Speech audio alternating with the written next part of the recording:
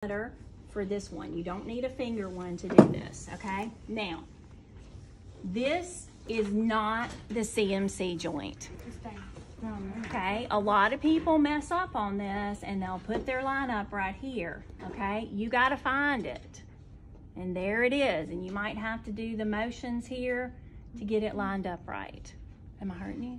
That just looked weird. I'm a very strong palpator. Yeah, she's like, is that the one that you put in the Okay, so if I have her in full supination here, again, make sure you can find that joint. So that tells you automatically where your axis is going to be lined up.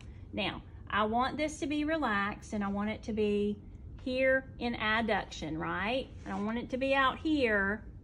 I want it to just be relaxed and here at 0 degrees of abduction. So adducted next to the hand here, okay? That's the first one, okay? Now, the infill here is going to vary.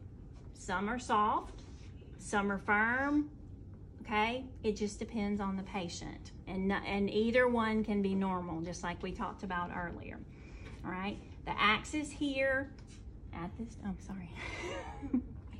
At this joint, and you're going to place it over here, and where's your stationary arm? Not along here, but along the radius. So you got to make sure you're lined up on the anterior midline of the radius, okay? What is your point of reference for that? Radius alloy process and radial head, okay? So don't do this. Just make sure you're lined up on the radius. I'm just telling you the things that people mess up on in the test. Okay, where should my moving arm be, Tasha? The first metacarpal. The first metacarpal, okay? So I want to get a 0 start, okay? So this is my 0 start, so I might have to fix my alignment just a little bit over my joint here. So I might have to make sure I'm fully adducted, okay? Because this is 0 start. And now, what is she gonna do? What am I gonna flex? The thumb.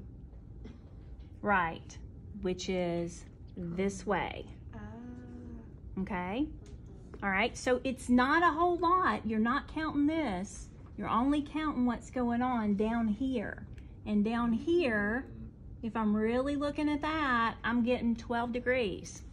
That's it? Almost there. Like, true? Like, I could probably, I am push her to 15. I'm trying not to poke her too hard. I've already dotted her up.